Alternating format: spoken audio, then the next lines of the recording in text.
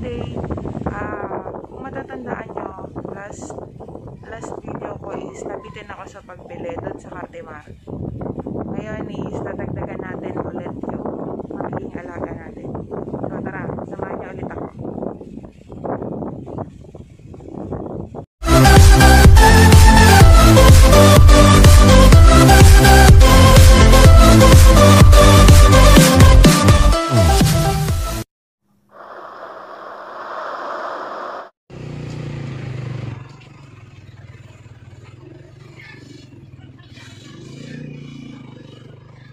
Dito na tayo ulit sa Cartimar. Welcome back.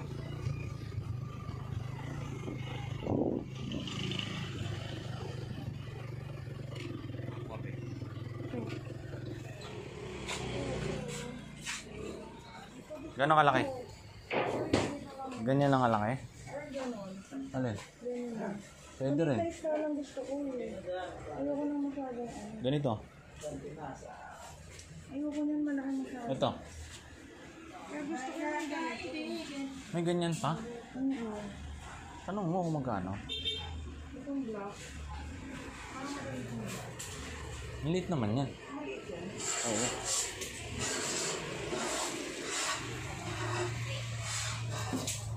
Ito gusto ko pangalaw. Ganyan?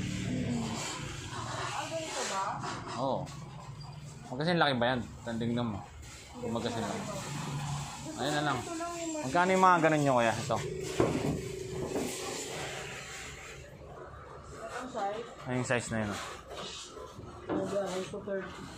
230. Eh, yung ganito, magkasing size yan? Parang na pa rin. Pareho size. Ano, okay lang yung ganito. 230. 230 yung ganito. Ito kuya, magkano? Itong may kulay. 230 din. Ikaw, wala nga. Ito yung makabay ko yan. 230. Ilang gallons yan, kuya? 5 gallons.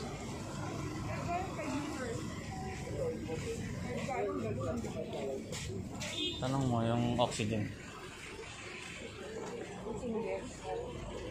Ikaw eh. Ano mga? Anong isda ma? Ayun yung pula. Ito yung nauna ni mama. Pula. Gusto lang liit. Ganito na lang yung mga koy nyo kuya. Kapang shipment nyo na lang. Ano yung tsura nyo? Yan ka? Itong blue? Meron sa loob, tapos nasa ibabaw yung ano. Higit sa mama yan sa'yo. Parang ganyan. Yung isda na tinatanong ko, may tambak. Anong isda yun kuya? Ay, may tambak. May ganyan kayo. Ay, mga round. May tambak yung bato. Pag merong gloves. Ay, natanggal din.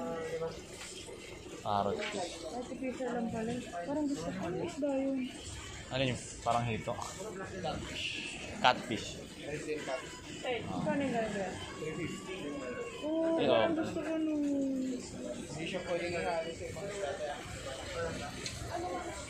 Yung ganito yung arowana kaya?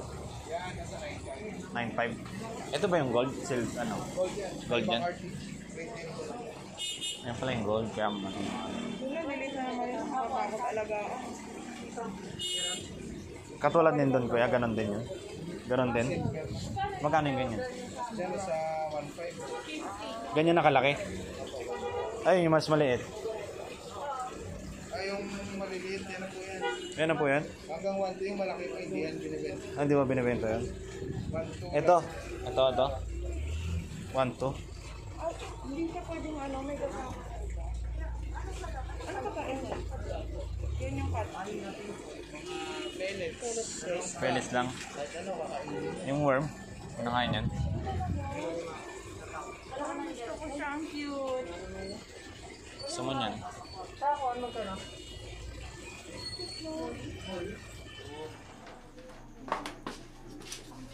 Oh, kung nag-iisip kayo mag-aquarium at wala pa kayong idea sa gagawin yung setup, eto baka makatulong. Spongebob square pants setup. Tara, samahan niyo ako mag-ayos. Yung mga nabili ko. Ito yung mga nabili ko at gagamitin natin sa pag-set up. Etong sand, nasa ano lang siya, 40 to 60 pesos. This one is, itong black pebbles na mini is, naglalaro lang siya sa 35 pesos to 40 pesos. Then, syempre, hindi mawawala tong, ano natin, wallpaper. Para magkaroon ng kinang yung aquarium natin. Ano lang to, nasa 90 to 100 pesos. Okay na ba? Ito namang bahay ni Spongebob, naglalaro lang siya sa 100 to 150 pesos. Depende sa store. Ang bahay ni Squidward, 150 to 200 pesos. Then, itong mga mini figure natin. Sila Spongebob. Yung mga characters. Nasa 35 to 50 pesos. Sila.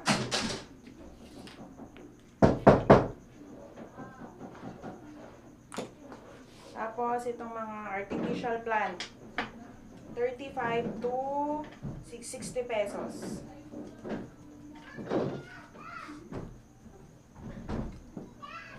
And then, syempre, yung itong oxygen with air filter. 350 to 400 pesos. And syempre, hindi mawawala itong aquarium natin. 250 to 300 pesos. 5 gallons na siya. So, tara, set up na natin.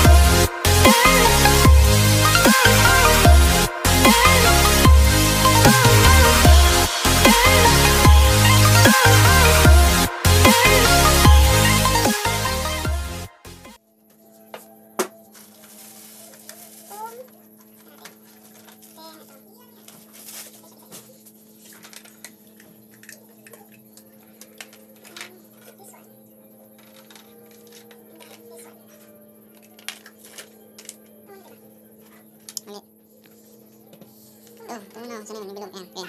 Yan sa bilog.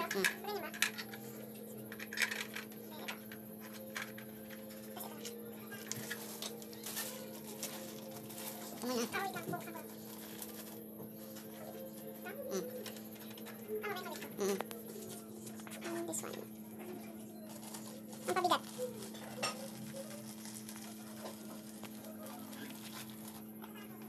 Oh, yan.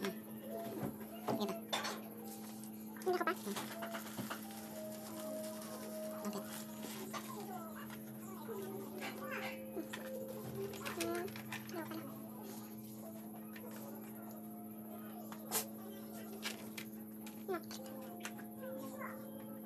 Tama na yun. Balik ka naman. Ulit.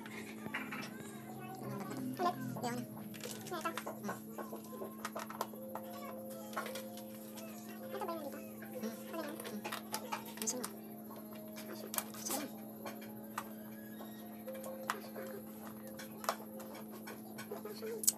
Ay, sorry.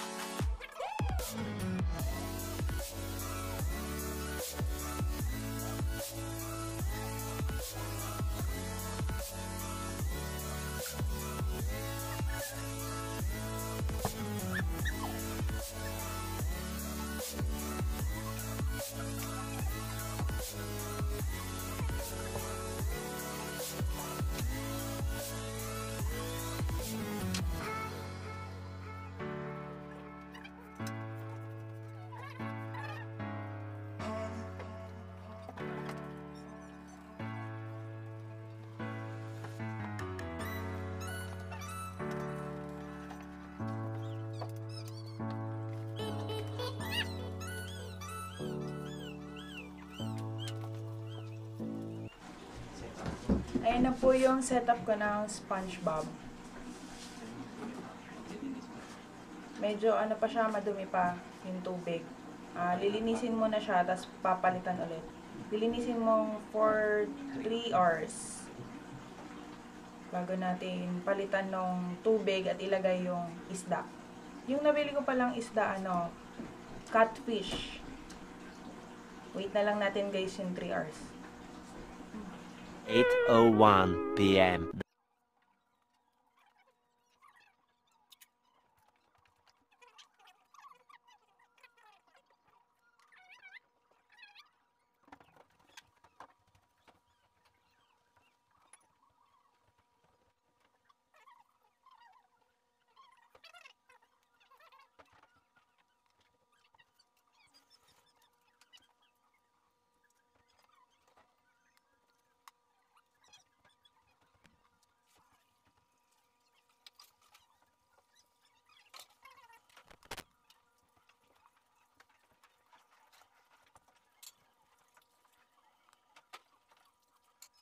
The next day, later.